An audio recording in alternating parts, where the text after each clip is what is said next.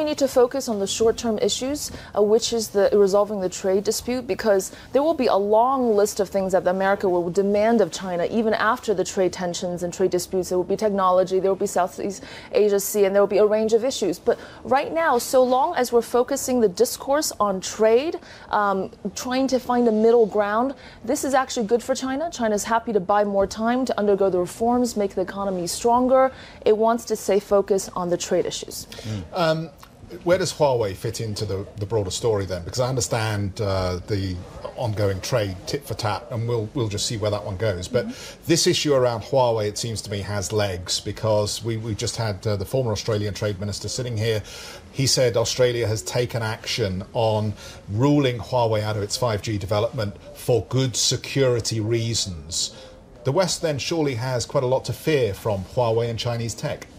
This is the perception, but ultimately it is down to the individual countries to choose. Number one, Huawei is going to be fine just because it's going to operate in domestic economy, and that's massive, and that's enough for Huawei to thrive. But we are seeing some Eastern countries actually defying the demands of the U.S. and saying, look, this is better technology. It's cheaper. It's 20 years ahead. If we don't adopt it, we're falling victim to that. There is, of course, an inevitability about China ultimately becoming the world's largest superpower at some point. If we look at the relationship with the United States through that prism and the comments that you've made about trade in the near term, what then are the next key strategic disputes that we're going to see? I think that technology is certainly going to be one of the focal points, especially when there's competition. I do believe that there will be geopolitical tensions rising in the regions that we've spoken about. I think that China is going to, the influence of the U.S. in Asia is going to be a focal point, and how China is going to become the leader of the region shall be President Xi as well as China's objective.